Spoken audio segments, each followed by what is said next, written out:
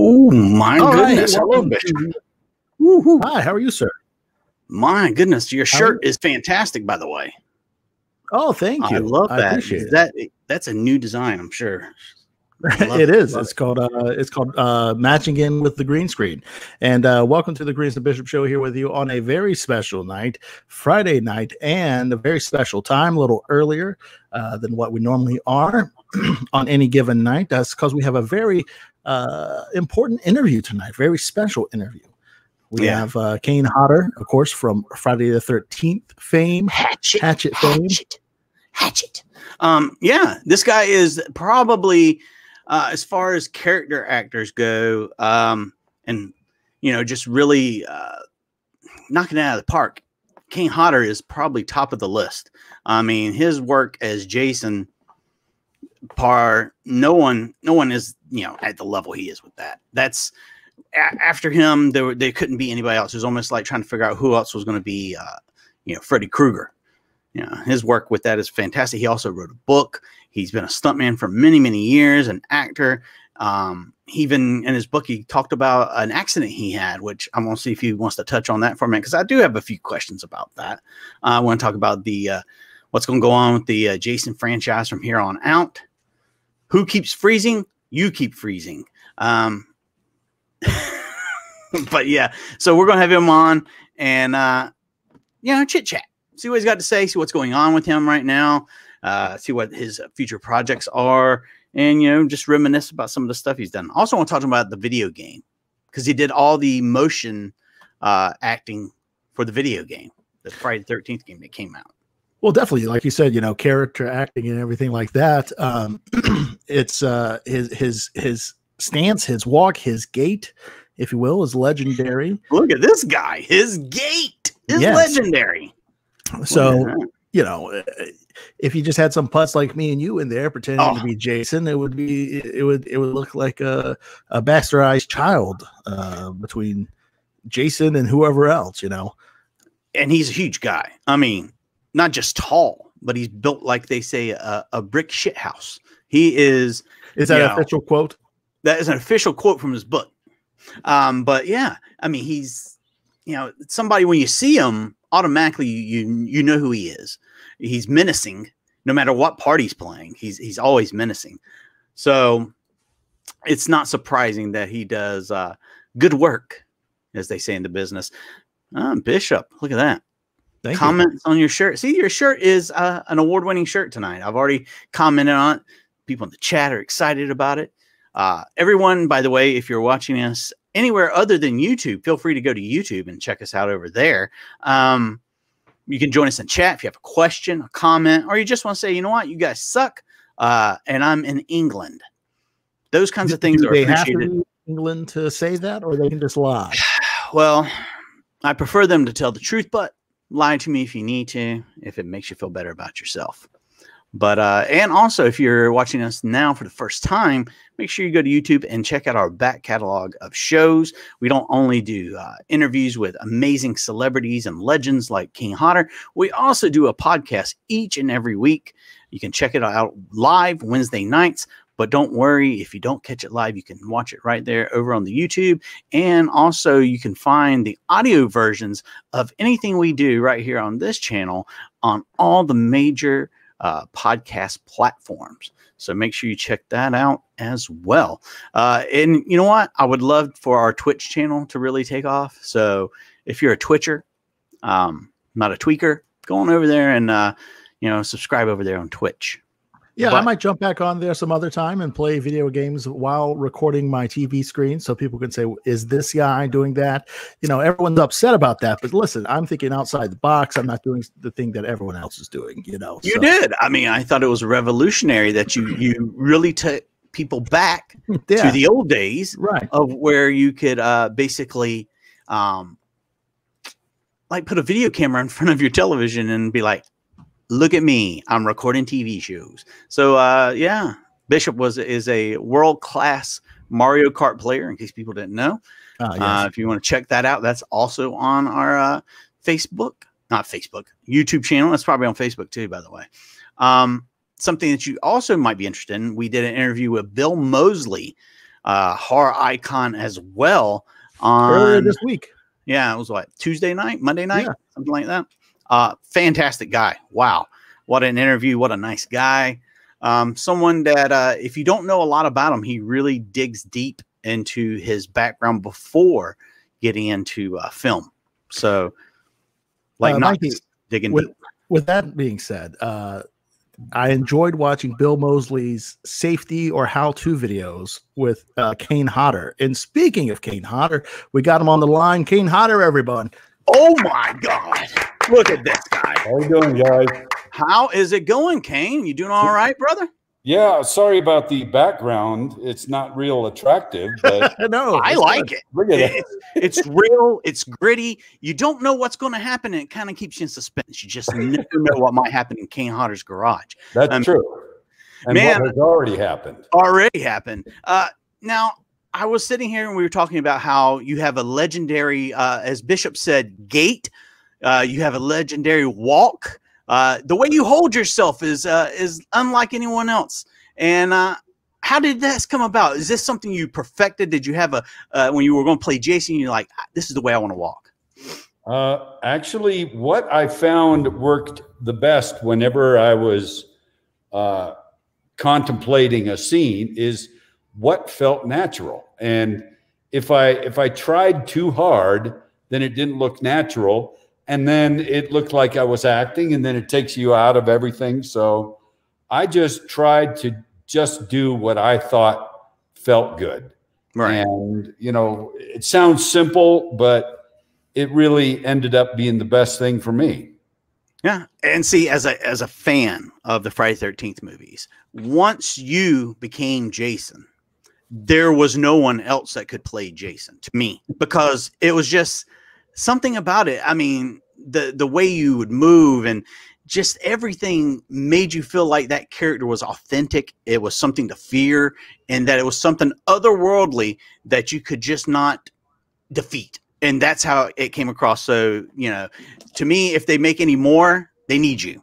They got to make, they got to bring you back, man. I mean, know how much I would like to do one more film as the character. Right. I mean, it would be the 13th movie. Yeah. The only person to play the character in more than one. Bring me back. I can still. Do I have to watch my language here? No, absolutely not. For it. I can still kill motherfuckers. Yeah. Don't help me, Bishop. I mean, and it's like, you know, a no-brainer. It's almost like when they sit around and talk about how they want to do, you know, a new Nightmare on Elm Street, but they're thinking about someone other than Robert Englund. I'm sorry, since he's done it so long and he did it, you know, that's who it is ingrained in your mind. And when I think of Jason, I think of you. I think that's the character, you know. And then when I think about how, you know, I'll always think of you as Jason, and then you go and do, you know, the Hatchet movies, and I'm like, wow, he's Victor Crowley now. I think of him as a whole nother character, which in that genre of slasher, you know, the crazed killer in the woods kind of thing, the Hatchet movies, I mean, they went somewhere where I'd wish the Friday 13th movies would have went. I mean, because they had kind of, the kills were all tamed down. My favorite kill in any Friday 13th movie is the sleeping bag against a tree. I mean, what was your favorite, Kane? What was your favorite? Well, you know, the favorite Jason kill is definitely sleeping bag. Yeah. Because, you know, I always say it, but when you kill someone with something that's not a weapon. Yeah. That's pretty creative. And I loved the idea from the first moment I read the script. Before I was even officially cast, Beekler let me read some of the script. And from the first time I read that, I said, oh, that is going to be iconic. Whether it's me or not, it's going to be an iconic kill. And sure enough, it was. And the only kill that I've ever done that kind of beat that was the Mrs. Permadio kill in the first Hatchet movie with this. Yeah. And I remember seeing it for the first time. I'm sitting on my couch with my wife. We always cut the lights out when I'm going to watch a movie like that. And I'm like, holy shit. I was like, did you see what they just did? I was like, this movie's going to be great. I mean, this is going to be my kind of movie. And you can imagine. It looked real. Yep. And you can imagine the pressure there was to do that shot, because we had one take. Right. We only how had many one takes? prosthetic head. Right. Yeah. And there was a camera move, and it had to be timed perfectly. And Adam was so worried that I was going to do it too early before the camera came all the way around or something. But, you know, it worked out great. And the thing about the Hatchet movies is that, you know, I was offered a character that I could develop from the beginning. You know, when I stepped in to play Jason, 6 other people technically had played the character. So, you know, it wasn't like I could just do whatever I wanted and not even think about the other performances, because I don't think that's wise. I tried to incorporate little nuances from all the other performances, just even if it didn't read on camera, it was for my satisfaction, where I know that I may look different, you know, than Jason has looked before, and maybe a little more character things like the breathing and stuff like that I add. But I don't want to totally ignore the guys that came before me, because that would be, you know, kind of shitty to do to them, because they were Jason before me. So, and I think you already know this, but it was so ironic that in 1975, I was in stunt school in Santa Monica, a place called Paul Stater's Stunt School. And one of the other students in the school was Tom Morga. Oh, yeah. And it's so ironic that we would both end up, you know, there was like 8, 10 students in the school, and we would both go on to play the same character at different times. I think that's incredibly coincidental. And to go into something like stuntman school, as you were saying, to become a stuntman, that has to be one of the toughest jobs in the world. And 2, you got to have balls of steel to do some of the stuff you guys do. I mean, let's face it, there's people who have died doing these stunts. There are people who have injured themselves permanently. It's no child's play. It's the real thing. And you guys are out there risking it. Did you ever consider, I know after you had your accident and everything, did you ever say, you know what? I got to get out of this. I got to quit. This isn't for me. Maybe I made a mistake. Maybe I want to be an accountant. You would think I must have had those thoughts, but honestly, I never did. I thought, you know, I just learned a big lesson, and it didn't kill me. It may have scarred me permanently, but let me remember that lesson and not get too ahead of myself, because that's what I did. I thought I knew more than I actually did at the time. And, you know, you do some crazy, amazing stunts early in a career, and you walk away unscathed from that. It kind of works on your head, thinking that, I don't think I can be hurt, you know. So you have to be very aware to not get carried away with that way of thinking. And I just, even when I was in the hospital with the burns, my parents thought, well, I guess this will be the end of his idea about being a Hollywood stuntman. And you know, it never occurred to me at all. It just was a setback, and you know, I would just continue when I could. So how long did that take you to rehab and get back to normal? Well, I was in the hospital for 5.5 months. Oh my gosh. Straight. That's not in and out. That's one stay. And then, you know, when I got out, I could barely do anything for myself because of the limitations with the scars. Sure. So it took me another 6 months before I could get back to any kind of stunt work. And, you know, the ironic thing is the only thing I had done professionally in my career before I got burned was an episode of the TV show Emergency. Okay. And that was 6 months before I got burned. And ironically, I played a workman that had been burned. Oh no. Yeah. And that was the only real thing. I had done a lot of live stunt shows and stuff, but that was the only real professional thing I had done. And then for, you know, the next year and a half after I was out of the hospital, I had to wear something called Jobst, which is tight-fitting garment that you wear to keep pressure on the scars while the scar tissue matures. Okay. If you don't keep constant pressure on the scars while it matures, it'll get really bumpy.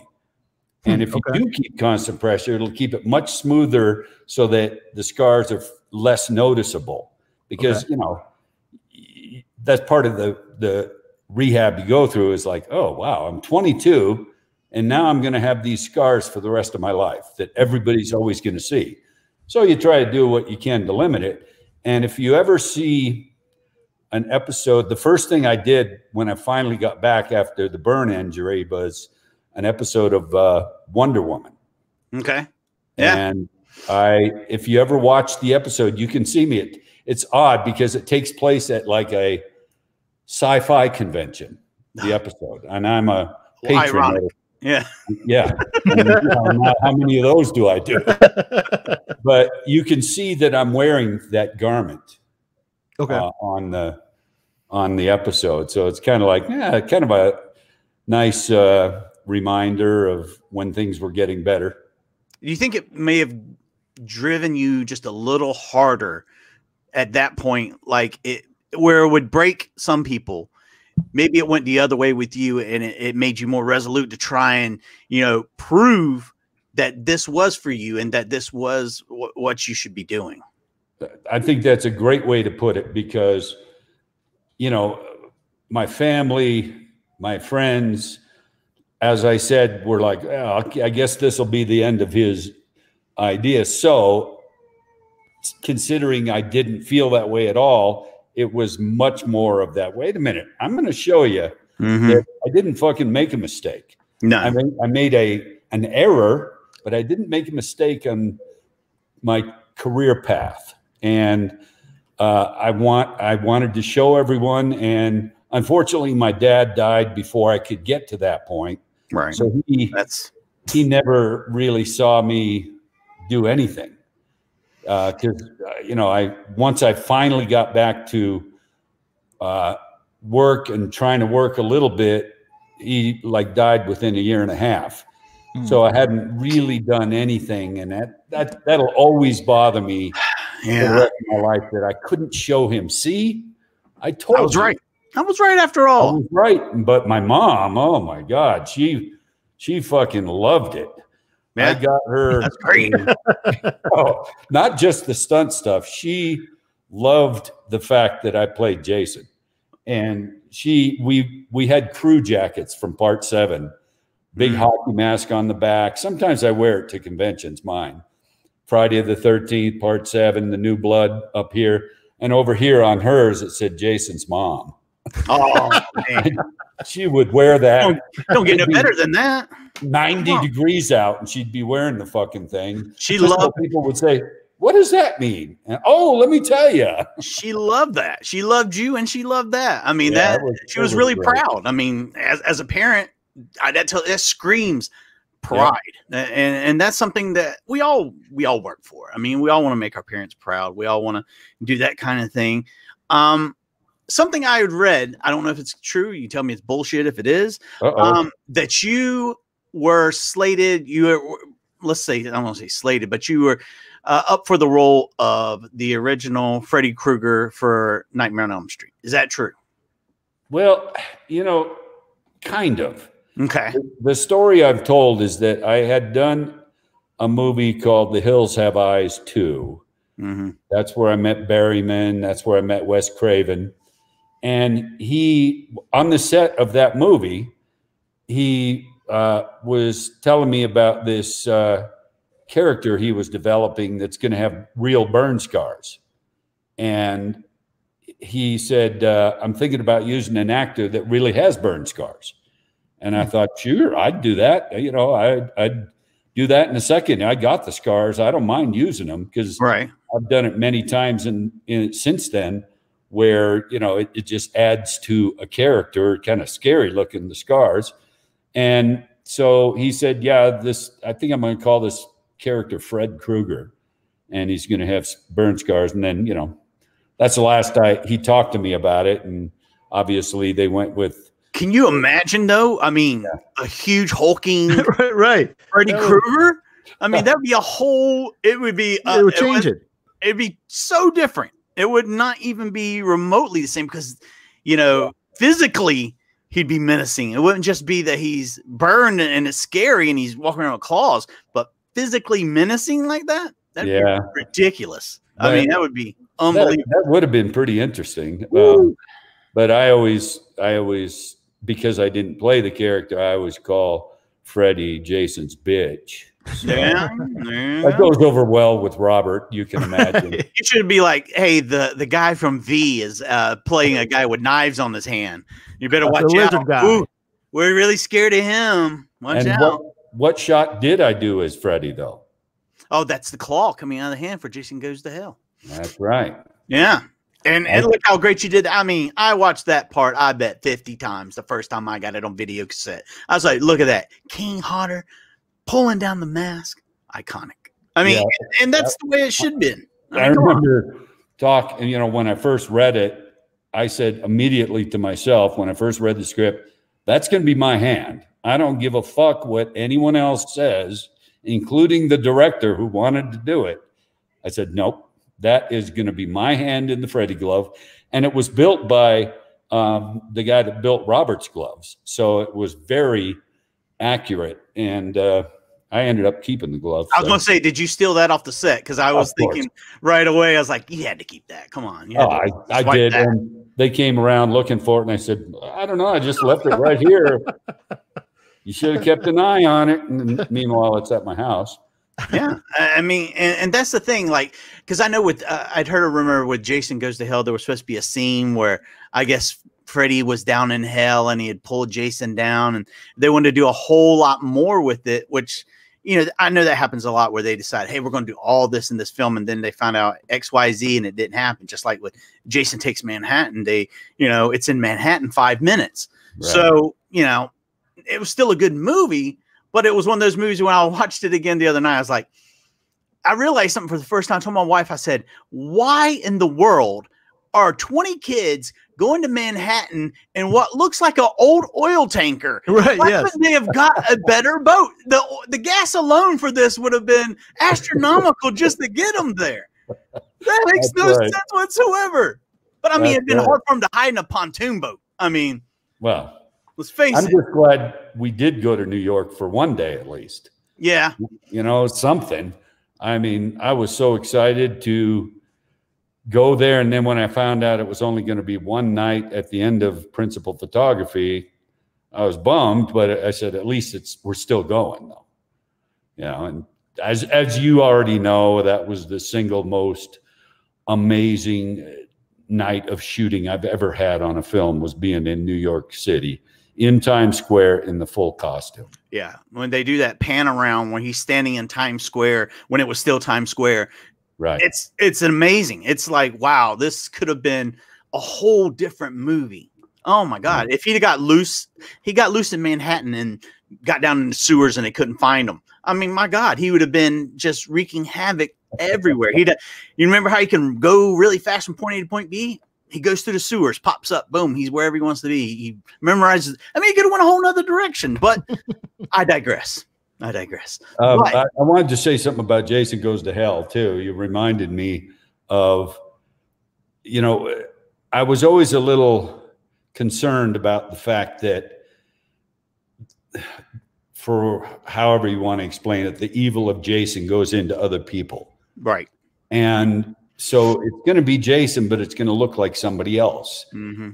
And I thought, and I still am amazed that nobody thought this was a good idea besides myself, but I thought I would talk to all of the actors that are going to have the evil of Jason within them and see if we can come up with a little trademark move that I do when I'm Jason that they could do, which would make the viewer think, oh God, that still looks like Jason that I know because he did this. Yeah. And I thought it would be just a very cool, as a viewer, I think I would like that. And to every possible extent, none of the other actors thought that was a good idea. It's the only thing that made sense, though. I mean, because if you watch some of the stuff, you're like, okay, he's moving like that, but there was some that were just like awful. I'm not trying to run down any of the actors, but their portrayal of the way they moved and stuff is like, this isn't real. You know, this isn't how he would move. Because if you want to think about Jason, go back to part 7 where his mask splits open, and he's just you know, the breathing. I mean, it was genius, the stuff you did like that. And that's the things that they needed to pick up on to carry it on through. You're right. You're 100% right.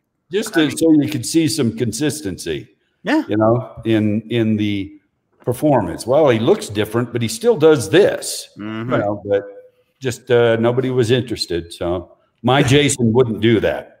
That's the response I got. I was going to say, what did they say? Like, yeah, no, I'm not going to do that. Yeah, my Jason wouldn't do that.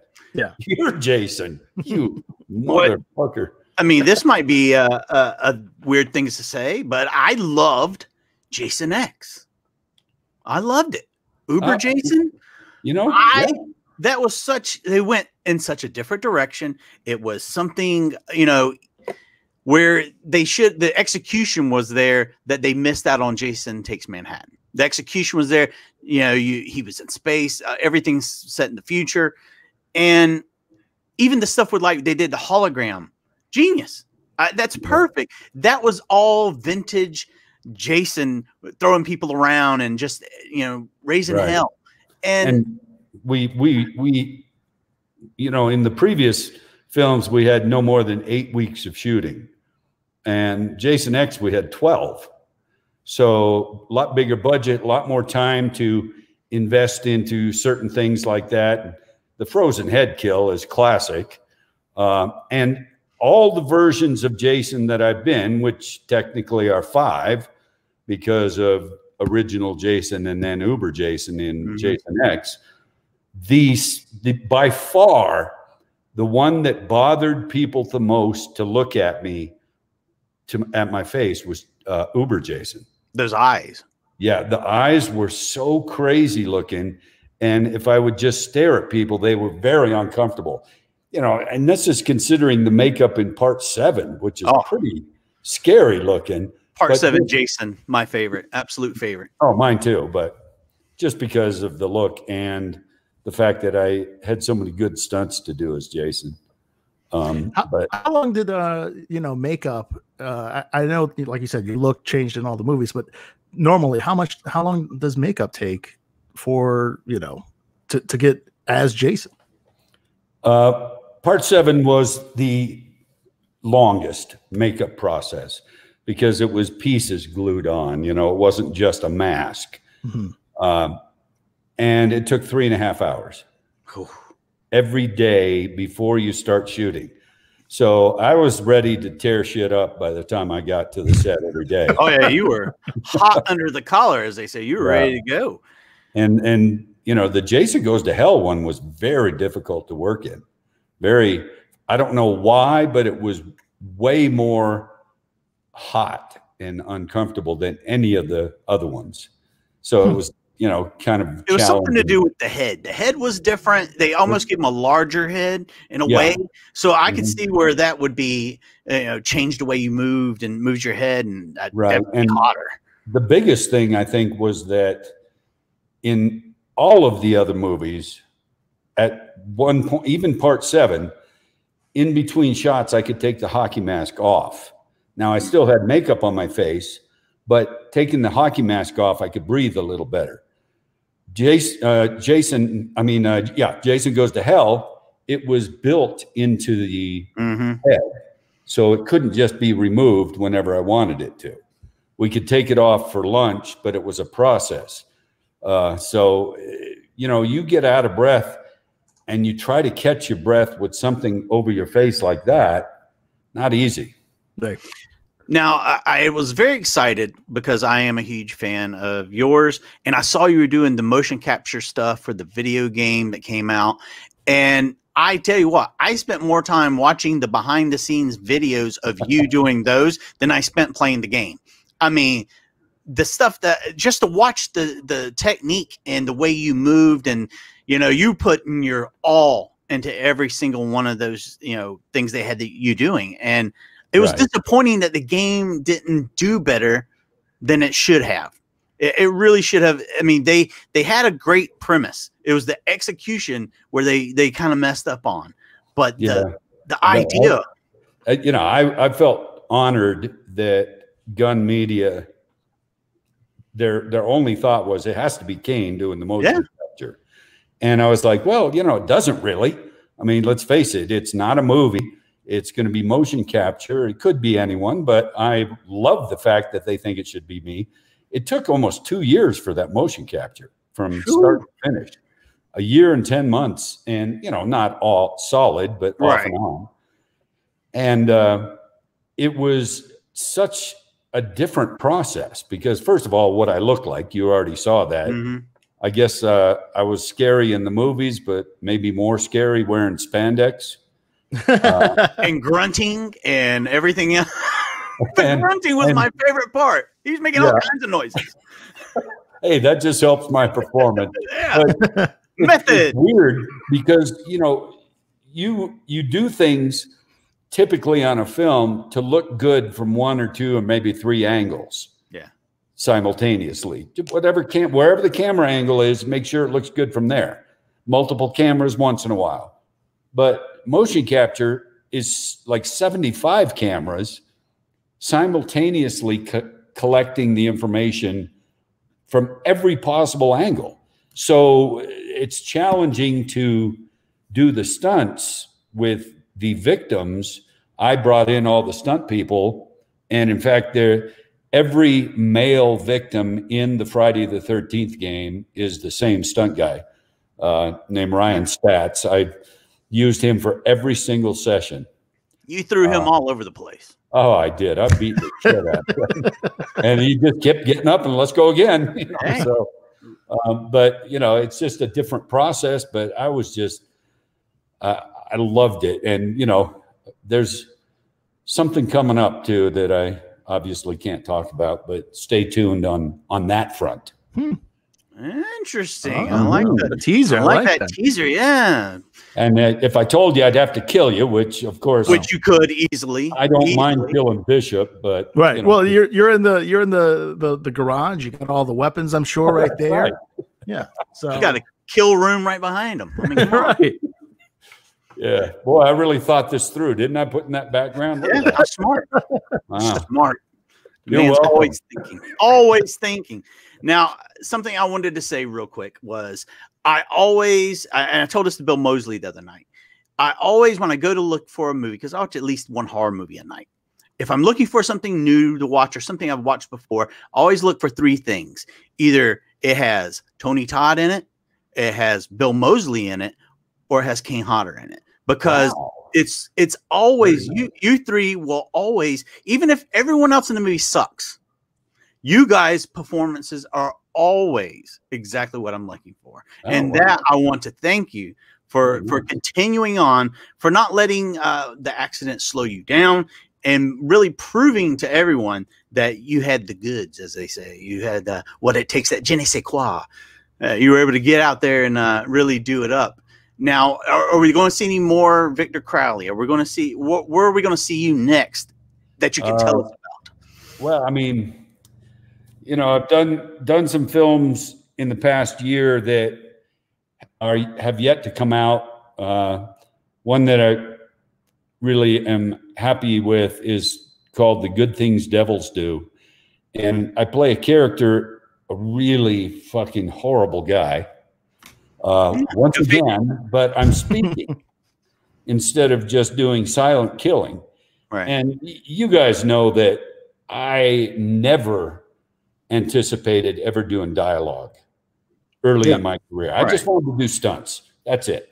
I didn't want to be an actor and all that. But, as I went on, I saw that I enjoyed that almost as much, if not more, eventually, than the physical stuff. So the fact that I have been able to do that as well, I feel very fortunate. But I have a scene in this movie where I've got 2 captive females, and the director left a 3-minute long take in the film with no edits, no reaction edits from the other characters or anything. 3 minutes long of just me talking.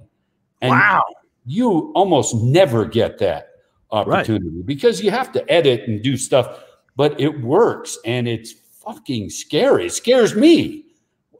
And I'm the one that did it. But so I'm very happy with that. And, you know, I just some of the roles that I've been able to do in the last couple years are just something I never anticipated and I really appreciate. And that's why working with quality actors like Tony Todd and Bill Moseley, I feel privileged to even be in the scene with them. And if I can do anything to help the scene, because I know they're gonna carry it and make it powerful. If I can add to it, I'm just happy to do that. And when you work with somebody like Moseley, who loves to ad-lib, which a lot of actors are not comfortable with. If you're doing a scene with an actor and they ad-lib some dialogue and you have to go along with it, that can throw people. And people aren't comfortable with it. Wait, that's not what you were supposed to say. Right. So it takes them out of the scene and they have to cut. But I love it with Moseley. And, you know, I think we talked about this somewhere in the past, the scene in the junkyard with the cop on Old 57, where the cop says, you know, anybody else here? And it's just myself and Moseley, and Bill says, nobody here but us chickens. And then he cut, and we did another take. You already know what's coming because you remember. Go ahead, yeah. We do another take, and Moseley says, nobody here but us chickens. And then he looks at me, he says, show him the chicken dance, dummy. And I'm like, what? He says, show him the chicken dance. And so I had to start dancing around like a chicken. And I fucking loved it because there is no way that can look rehearsed because I didn't know it was coming. So when an actor is that talented, and Tony does the same thing, that when they're that talented and they throw something at you, I love the challenge, and it just makes it fun to work with people like that. And that's what I was going to say too. If I can find a movie with more than one of y'all on it, like you were just talking about, you know, it's going to be a good night. I know I'm not getting off the couch. I might even pee myself before I get up to go, but I'm not missing anything. Bishop, what were you going to say?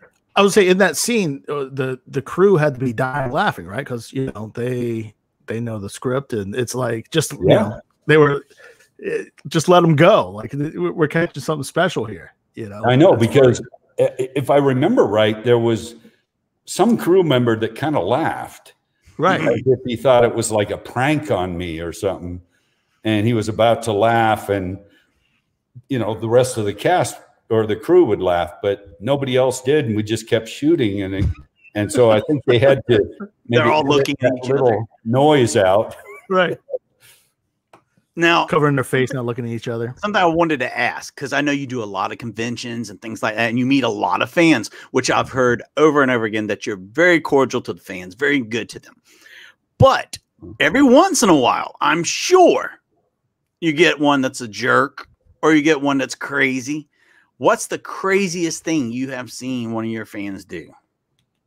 Well, I mean, I don't often run into many jerks, to be honest with you, because I think that people know me well enough to know if you're really an asshole, I may smash you. Right. Because, you're intimidating. Well, no, not just that. Just that, you know, I have a job where if I go to jail for a violent act, is that going to affect my career really? Right. No. It won't even be on the back page. Yeah, it'll be buried by the cartoons. Most people have to think, oh God, I better not go to jail. So I think that, you know, knowing that helps a little. But the one of the craziest things was at a convention, a guy said, I know you're not going to want to do this, but if you would please do it, I'd be forever in your debt. And I thought, oh boy, what's coming? He says, can you just punch me in the face? I was like, oh yeah, that's funny. Okay, good joke. He said, no, I swear I'm not kidding. I'll sign a release. I just want to say that I was punched in the face by Kane Hodder. And I understand his passion, because I could almost see that me saying that to somebody else that I really admired. So even though I couldn't do it, I did kind of understand. And I guess that makes me sound fucked up, but you're arguing with the guy like, I can't do that, buddy. If you don't get out of here, I'm gonna bust your ass. He's like, okay, fine. He's just pushing it. I'm not gonna leave in. But he desperately wanted me to do it, and that was a long time ago too. Well, I mean, I guess it would be kind of cool to be able to say that. It would have been a great story for the guy. Yeah. What happened to your eye? Well, Kane Hodder punched me in the face. And they're like, no fucking way. Oh, I got video of it. Yeah, they're like, he's famous with all his friends all of a sudden. Now, if everybody hasn't gone out already and got your book, it's been out a while, Unmasked, make sure you go get it. Or do like I did. I bought the audio book, and I put on headphones, and I sit back, and to hear you talking, and it's like I can see you now, of course, but it's like I can see you talking and walking. I can see the things that you're saying. So if people want a whole new experience as far as that goes, I highly recommend the audio book. The audio book is fantastic. Yeah, I appreciate that very much, and that's why that kind of response from the book is why we did the documentary, and that has gotten such a tremendous response from people that didn't know so many things about my life, even though I would talk about them in the book. Somehow when you see, on film and hear the story and have other people that tell their side of that same story and stuff, it's just very compelling. And I've had such a great response from the documentary, and it's called To Hell and Back, and for fairly obvious reasons, mostly the burn, but other stuff besides that, the emotional stuff and all that. That's what people really relate to. The career stuff is fun, sure, but when you're talking and you talk about a circumstance that someone else can identify with, and they think, wait a minute, he knows how I feel regarding so-and-so, that's huge. And I'm just really glad I did it. I was a little concerned because I didn't know if I was supposed to maintain this image of being a badass or whatever, but I just decided I'm going to tell the story. And it does help, because a lot of people, like I'm sure Bishop has experienced, I experienced it growing up, bullying and things like that. And, to know that even someone is, no, of course not, Bishop, you jackass. You were a badass in school, I know. But it kind of like helps. It's like, one of those things where like, you know what? Things are relatable when we can relate to someone. It even brings you more interest. I think that will bring in your fans and give them just that insight, and not a lot of people will do that, and I think that's to be commended as well. I think that's awesome. I'm glad that people enjoy that, but if I'm going to tell my story, I'm going to tell the entire thing, good and bad. So do it your way, and that's what you've done your entire career from top to bottom. Definitely you've done it all your way. Is there anything, I know we have a limited, I've actually kept you longer than I'm supposed to, but do you have like anything that you want to get out there to let everybody go check out this, that, or the other? Do you got anything you want to shill real quick, get it out there to the public? I hope people check out another film I did called 13 Fanboy. And we did this last year, and because of the COVID situation, I guess it's still kind of on hold, but it's about a guy that's obsessed with the Jason character. Oh. And does terrible things. and I play myself in it. And I get in a fight with this guy, and I have a dying scene in the film where I'm laying in the arms of an actress named Jennifer Banco. Now, if you remember that name, she was young Tina in Part 7 when she was a little girl. Wow. And how cool is it to do a scene with her as an adult where I'm now dying as a result of my injuries from this fight scene. And since I'm playing myself, I did the scene as scripted, and then I asked the director, whose name is Deborah Voorhees, for real. I asked her, do you mind if we do one more take of that? And she said, of course not. And I said, you're not going to know what I'm going to say, but you'll know when to cut when I close my eyes. Because I just wanted to try something. You know, I've never been trained as an actor in any way. I've always said if I am talented in that regard, it's because I've watched talented actors in the past while I'm doing stunts. Right. I was always very observant on the set. And if I could pick up little things that they were doing, because when you're doing stunts, you're not involved in every single shot like a crew member is. So you can sit and just watch an actor or an actress prepare for a scene just by being observant. And I've done that my whole career. So anyway, the point being that I started talking about, really personal stuff.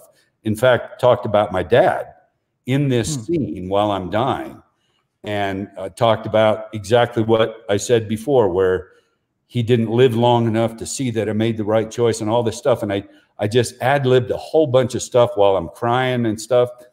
And close my eyes, they cut, and I open my eyes and look around, and there's crew members crying. Pretty cool. You brought it from a real place. And when you bring something from a real place, people can feel that. You can feel the energy in a room. I'm a sympathetic crier. Somebody's crying, something's, really gut wrenching.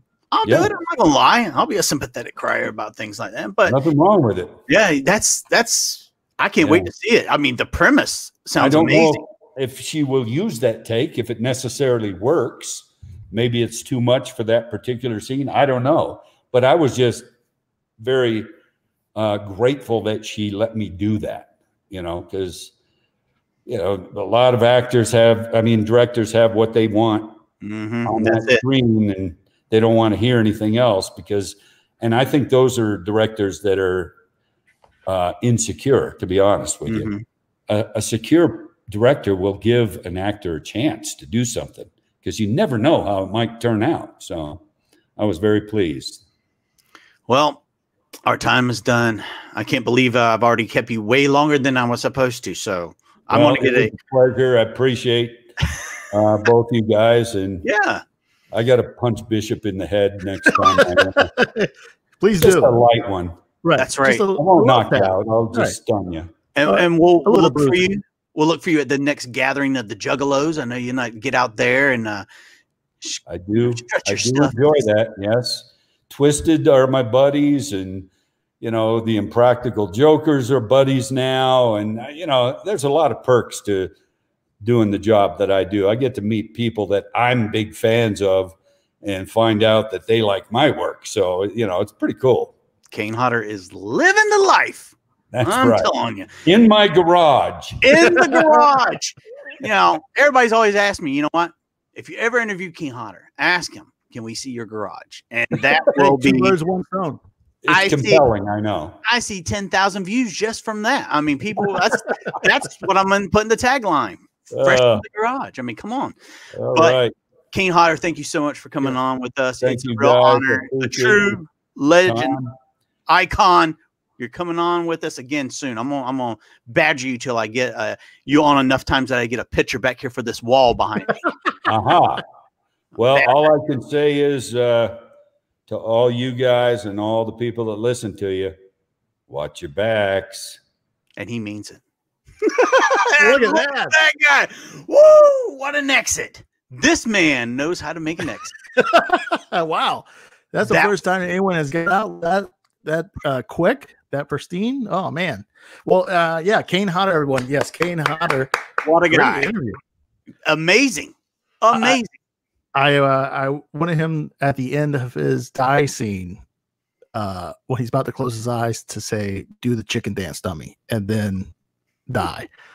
But that might help the take. But yeah, cool. Awesome. Well, Kane, thank you once again for coming on show. Check out his different social media platforms. KaneHodderKills.com. Is that his website, Mikey? I believe. Yes. Kane Hodder Kills. And pick up the book. Pick up his book. The book is amazing. Watch the documentary. Anything and everything you can get your hands on related to Kane Hodder, I highly recommend. The guy is a genius and a national treasure. Well, Mikey, thank you so much for jumping on and knocking out that great interview. This was my interview. I know, but I'm saying, I know, but thank you for setting it up and doing all that. Sure. So.